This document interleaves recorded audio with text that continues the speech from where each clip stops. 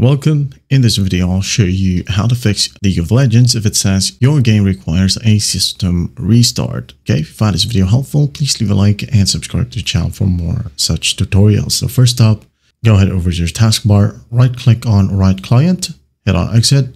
If you can find Riot Vanguard, just do the same. Exit out, okay? Once done, go ahead over to your search bar, type in services. Click on services, wait for it to load. Now go ahead and find VGC, which is right here.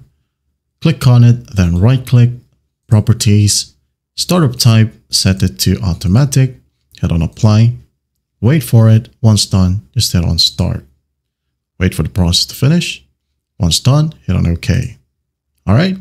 After that, go ahead over to your search bar once more, type in startup apps. Okay. Click on startup apps. Now, once it loads, go ahead and find Vanguard tray notification. Make sure that it is turned on. If you can see VG tray and Riot Client services right here, make sure that all of it are turned on. Okay. Once that's done, just close this one, restart your computer. And after that, everything should work perfectly fine now. And that is it. Well, I hope this video helps, and I'll see you in the next one.